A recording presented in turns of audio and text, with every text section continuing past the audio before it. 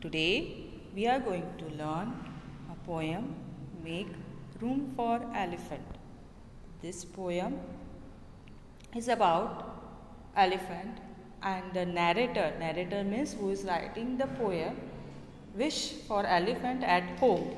But elephants are big and huge. It would be difficult to fit even a baby elephant in a house.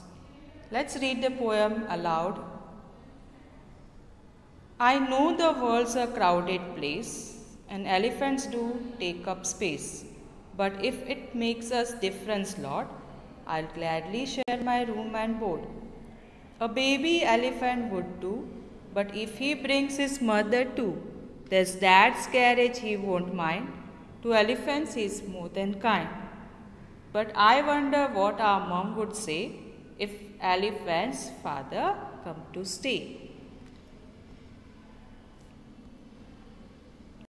We have already read the poem.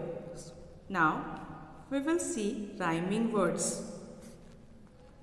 Place, space, Lord, board, do, to, mind, kind, say, stay. One more time. Place, space, Lord, board, do, to, mind, kind, say, stay. So these are rhyming words.